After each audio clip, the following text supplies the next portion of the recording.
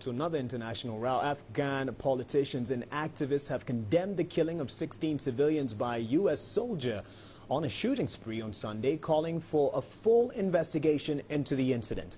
16 Afghan villagers, mostly children and women, were killed in the attack, but reports remain confused as U.S. officials say only one soldier was involved, while villagers and other Afghans said it was a group of soldiers.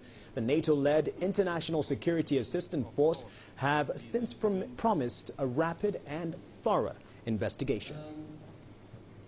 That strategic partnership document will be the foundation for long-term support, long-term partnership between the United States and Afghanistan to secure a stable Afghanistan. And of course, it's in the interests of Afghanistan, the United States, and the international community that such partnerships and many other bilateral agreements are continued to be signed in the coming months and years.